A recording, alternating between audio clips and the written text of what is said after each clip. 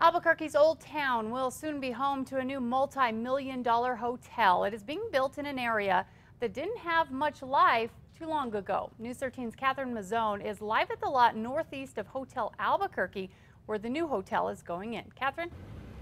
Well, that's right, Kim. This is the spot where Heritage Hotels and Resorts is set to break ground on their new boutique hotel this fall. It will be 5 stories tall. It will house 118 rooms and span 120,000 square feet. There will also be a rooftop terrace, conference facilities, and a spa. Heritage leaders say the architecture will celebrate New Mexico's culture and will focus on Chaco Canyon. Leaders say adding the new hotel will mean a total of 300 rooms in the area when you factor in Hotel Albuquerque's 188. The new hotel is being built by the same company that built Hotel Albuquerque, and it'll share some of the hotel's amenities, like the pool, ballrooms, and chapel. Developers say they'll be hiring about 200 people for different jobs.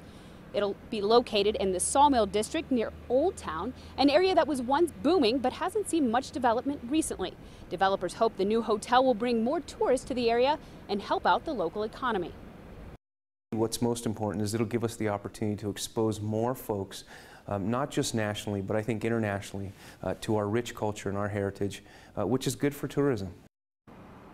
Now, the new hotel doesn't have a name quite yet, but there's still time. It's not set to be completed until spring of 2016. Kim, back to you. Okay, thanks, Catherine. Now, Heritage Hotels is also the developer behind the Hotel Encanto in Las Cruces, which was just picked as the official hotel for travelers at the spaceport.